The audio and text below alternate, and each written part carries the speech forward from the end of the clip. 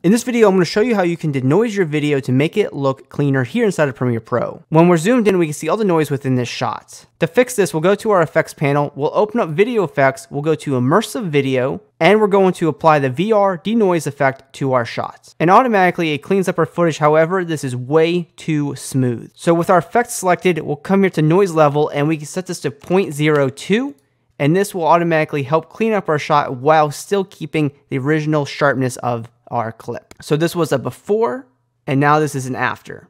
So that's how you can quickly denoise your shot here in Premiere Pro. If you're looking to save time and produce amazing work right here in Premiere Pro, check out our links below and get access to our Motion Duck extension, which contains thousands of editable templates and transitions that are easy to update and ready to go for any commercial, client, or personal project. Check out our links in the video description below.